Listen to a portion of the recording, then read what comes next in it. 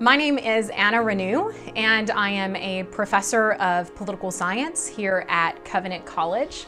I came to Covenant College about 5 years ago from the University of Kentucky, where I received my PhD in political science with a focus on international relations and comparative politics. I've taught courses in international relations and comparative politics, but also in kind of more specialized areas, specifically forced migration.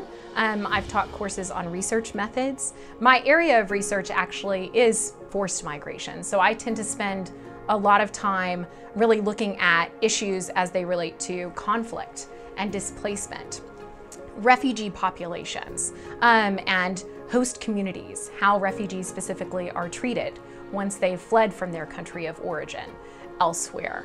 Prior to going to grad school, I actually worked within the United Nations system as a refugee protection officer.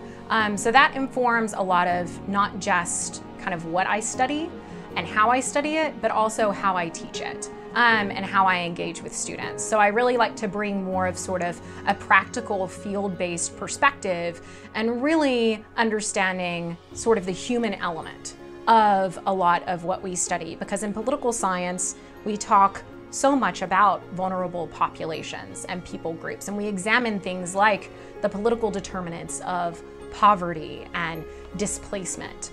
And so I think having had that experience really informs the way in which, I just engage in the classroom and with students and with the subject matter as well.